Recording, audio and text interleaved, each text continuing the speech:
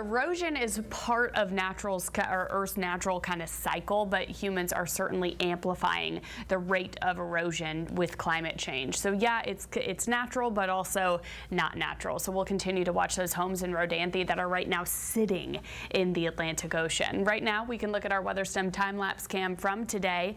It was another beautiful Chamber of Commerce October day across the area. We did top out well above average at 80 degrees and started off above average as well. And right now, it's still warm for this time of year. 62 degrees in Charlotte right now, and this time of the evening. Look at you, Jefferson. You're sitting at 63 degrees as well. So kind of no matter where you're at, up in the high country, across areas of the foothills and into the Piedmont, everybody is pretty warm out there. We'll see clear skies as we head through the overnight hours. 58 degrees. I think I'm going to go a little bit lower than that for that low temperature, with that low occurring right around 7 o'clock. Probably a lot of us going to be about 56 degrees out there tomorrow morning. Mid-60s for the high country. Still plenty of sunshine out there for tomorrow. In the foothills, mid-70s. The Piedmont, upper 70s. So we might not make it to 80 degrees. We had a very weak cold frontal boundary that pushed across the area. Of course, you probably didn't even notice it because it didn't even bring us much in the way of cloud cover out there.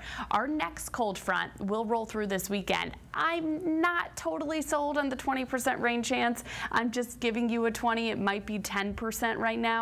A few computer models are showing isolated rain showers for Saturday and then heading into Sunday as well. But the biggest story this weekend is going to be that huge temperature drop. We go from 83 degrees on Saturday to 66 degrees on Sunday. So we do see that 17-degree temperature drop, partly sunny skies as we head through the day on Sunday. So we will be a little bit chilly out there as we head through the end of the weekend, but that's not going to be the trend. Heading toward Halloween, these temperatures really jump up, and we could see highs on Halloween day near 80 degrees. And I actually think this could be one of the warmest Halloweens that we've seen, at least since 2019. In 2019, that was actually the second warmest, or the third rather warmest Halloween on record, where we hit 83 degrees. I don't think we'll make it there, but just heads up, this is a really early heads up for those kiddos and their Halloween costumes. You might not want to totally layer them up because it does look like it's going to be pretty warm. Of course, overnight lows will drop. We're not going to be 80 as the kids are trick-or-treating, but